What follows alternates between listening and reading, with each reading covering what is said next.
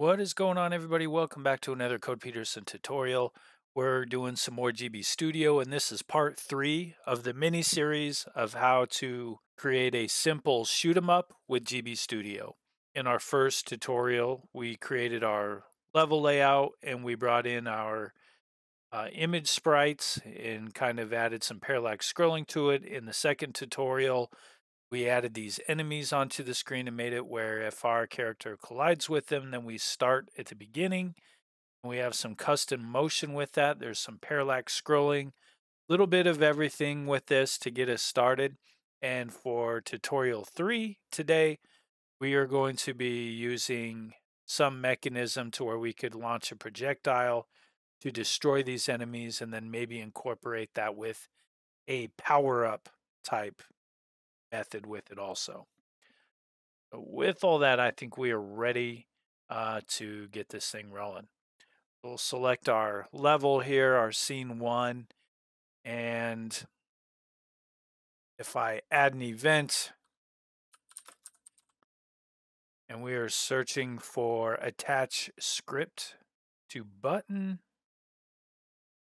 and then we will, it really doesn't matter here which one we use, A or B. I'll just leave it for B for right now because currently we're not using any of those buttons for this. And then override the button, and we will add an event. Let's find launch projectile. All right, that gives us this option here for on press. And in our sprite sheet, we can click on this, and one of them that we have is a football. And then the animation state we'll use default. And for the speed, I suppose we can start off with a speed of 2 for this. That'd probably be okay. And animation speed, we'll leave it 4. And for the lifetime, this will be a value we'll play around with to see how fast it takes to go from point A to point B on that. Then we'll have loop animation and destroy on hit. And this is going to be a collision group. Let's say this will be a collision group of 3.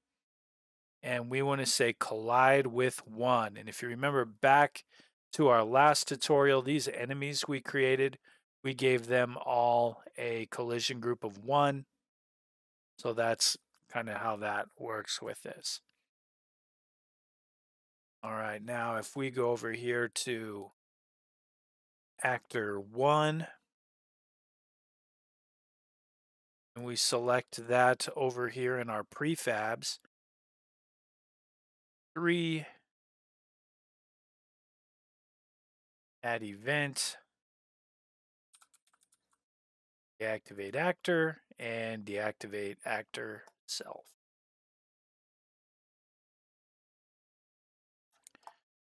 And then we can go here to actor 2 and on hit with group 3. We'll deactivate actor self. Here, deactivate actor self. All right, let's give this a try and see how this works. There we go. So that beats that enemy right there. And if I launch this football, doesn't quite make it all the way to the end.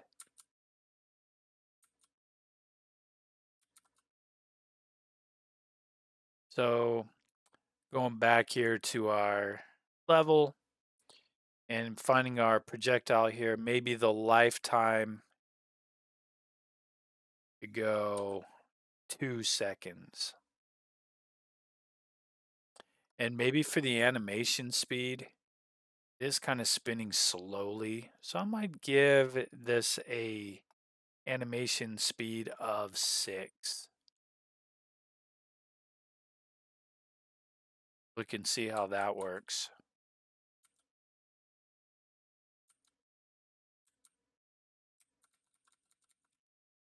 Hey, that looks pretty good.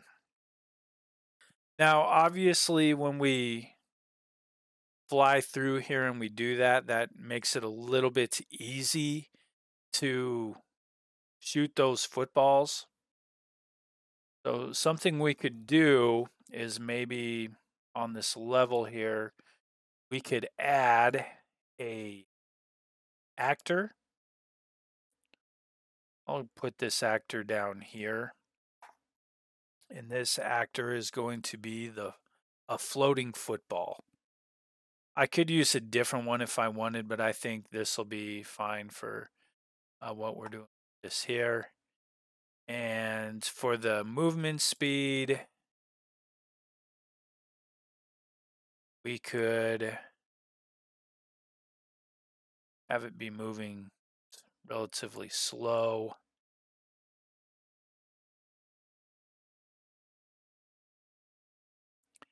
And if we give this a collision group of 2,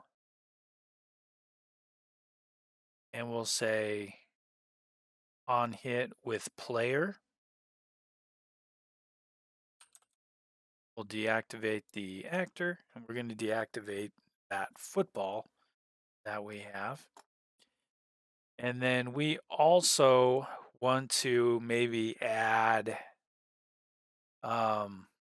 like a variable that's going to allow us to have a certain amount of footballs that we can throw for this. So maybe here we're going to go variable set to value. We'll click on that. And then there's this little drop down menu here. We can click that and we can go to global variable and we'll select variable 0. And then we will rename this as footballs. And we'll say this variable is going to be equal to 3.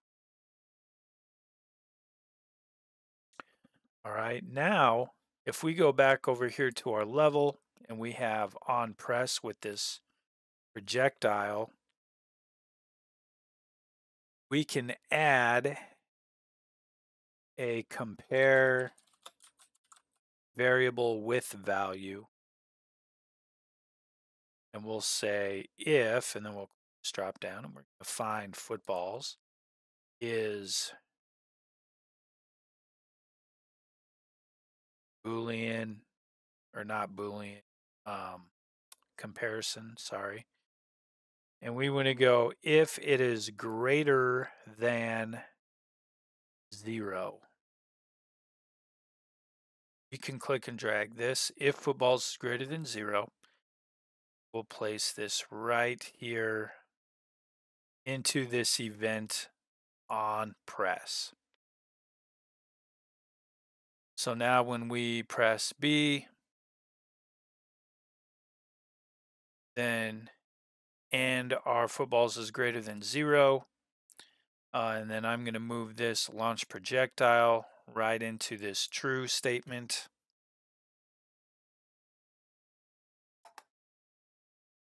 And let's see how that works for us. Okay, not firing any weapons right now. Go up the football. And now it's allowing us to fire them.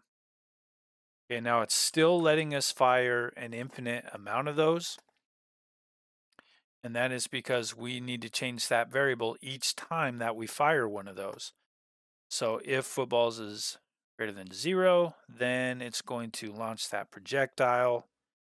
And then we are going to add an event right after that. And we're going to search for decrement, variable decrement by 1. Go here to our variables and we'll search for footballs variable. All right, we're not firing anything right now. It's football.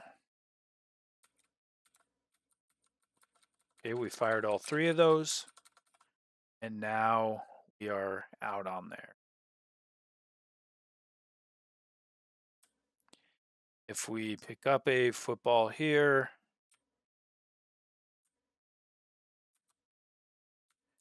you can see it'll remember that we still have those at this point because we used a global variable for that.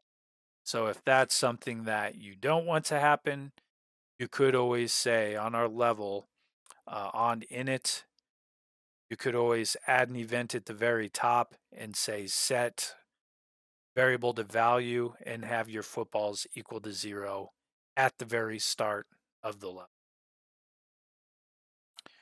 Once you have that done, then you could maybe put another power up in there. Make sure that they work properly.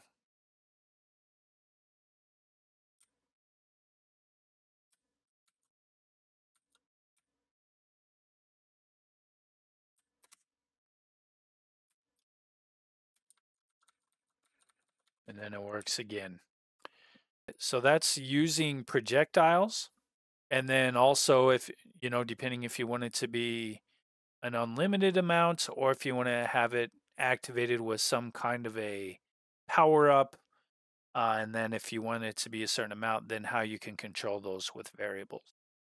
I think in our next one that we're going to do, we will start kind of looking beyond the basic level of flying through and shooting things and getting power ups, and we'll look at how we could incorporate a boss level with this that throws a few wrinkles into the gameplay element for us.